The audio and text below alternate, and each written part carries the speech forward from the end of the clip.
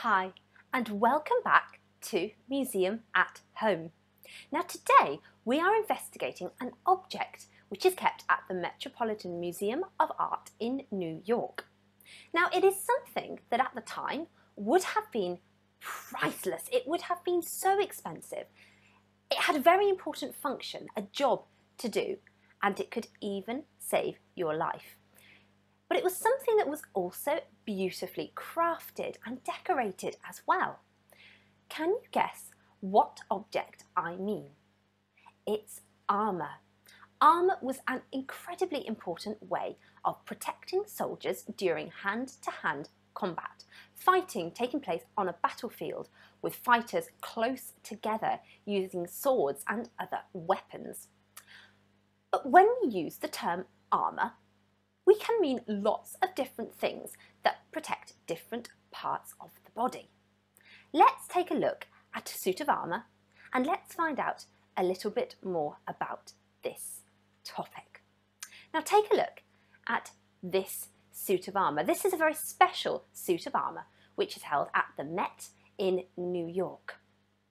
Now, it was made around the year 1544, so it was made in the 16th century.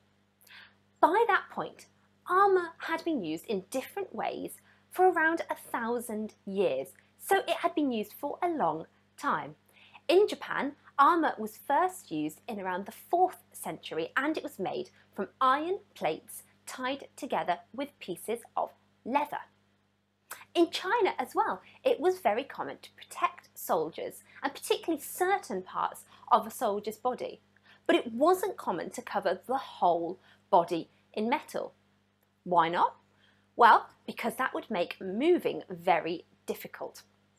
The Celts and the Romans also used forms of armour. They used chainmail, interlocking iron rings, which were worn to protect parts of the body, but still to allow you to be able to move around and to fight in hand-to-hand combat as well.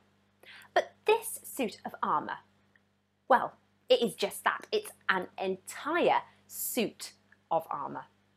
Now, first of all, let's use some of those key question words to think about this suit of armour. What kind of questions can we ask? Well, what? What is this armour made of? What parts is it made up of? What can we see on the plates? Who? Who was this armour made for? Who would have made it? How? How was it made? How was it worn? How would someone put it on? Where? Where was it made? Where was it used? And finally, why? Why are the feet not covered in metal? Why is it so beautifully decorated if it's meant to be worn in a battle? These are just some of the questions that we can ask when we look at an object like this suit of armour. So let's start with what? The key question. What exactly are we looking at? Well, starting from the top, we've got the helmet, protecting the head. Now, look a bit lower, covering the shoulders. These are something called the pauldron. This seems a bit like a strange word, pauldron, but there is a clue in the French word for shoulders, l'épaule, which is where the word comes from. It covers the shoulders, l'épaule in French, so we get the word pauldron. Then covering the chest is the breastplate, and covering the back is the backplate. Nice and easy. Now if we look at the hands, they seem to be like metal gloves, don't they? Something to protect the hands as well. These are called gauntlets, and they would protect a fighter's hands. Now remember, these couldn't be too stiff, too immovable, because fighters needed to be flexible enough to be able to handle a sword. Now on top of the legs, at the thighs, armour has something called cuisse. And very, very often, a soldier would also have something to protect his lower legs. And these, well, these were called greaves.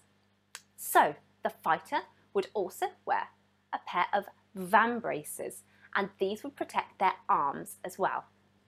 So there are lots and lots of different parts that make up a suit of armour, and they all come together, they all protect a different part of the body to create an entire suit.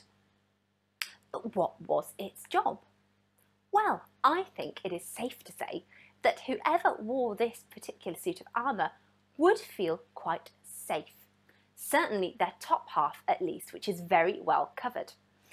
Now the armour covers the head, the shoulders, the chest, the arms and part of the legs too. What's it made of? Well, it's made of steel, a type of metal. But why is steel so special, and why was it chosen as the perfect material for armour? Well, because steel is an alloy.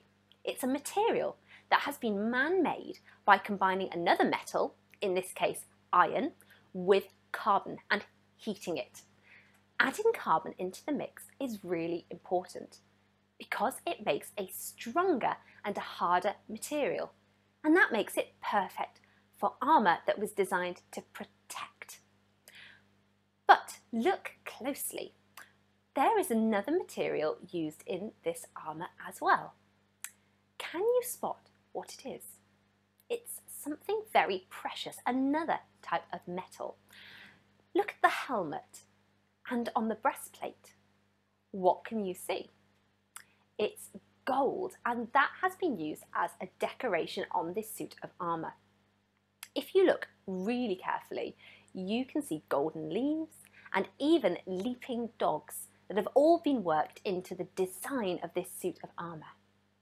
So, what kind of person or kind of fighter would wear a suit of armour like this? An ordinary soldier or someone rather important? Well, from the clues that we found in the decoration, the gold work, I think we can say that this was someone special. And in fact, it was someone very famous as well. This armour was made and worn by King Henry VIII, the Tudor king.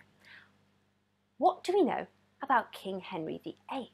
Well, he is probably one of, if not the, most famous king of England.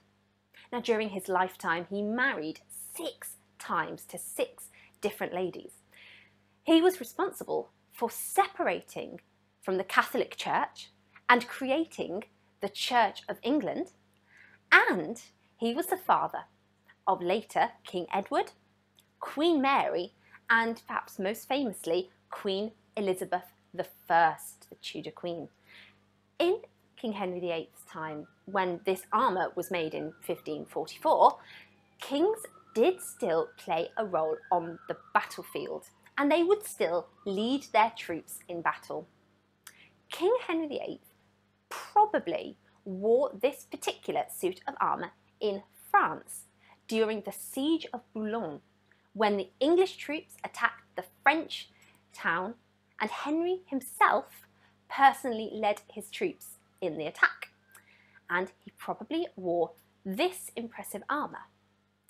Why? Well, both to protect himself and also to inspire pride and probably a little bit of fear in his men and in his enemies. But by this time in his life, King Henry was not a well man. He suffered terribly from something called gout, and he had a rather nasty wound on his leg which grew bad because it kept opening up. Because he was quite unhealthy, this armour had a number of things to help him. It had a reinforced shoulder and a reinforced breastplate to support the king's weight. So lots of little tricks inside this armour to help the king. But suits of armour weren't just used on the battlefield. They were also used in situations that were far more fun. Tournaments were a very popular sporting event for the Tudors, where fighters would show off their skills as fighters and as lancers and horsemen.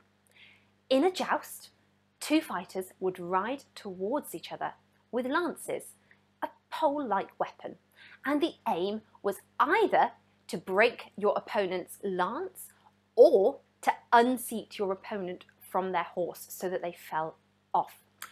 So, even in the 16th century, armour was still an important part of a king's wardrobe. And this particular suit of armour has a really interesting, a fascinating story to tell because of who it belonged to and where it was worn.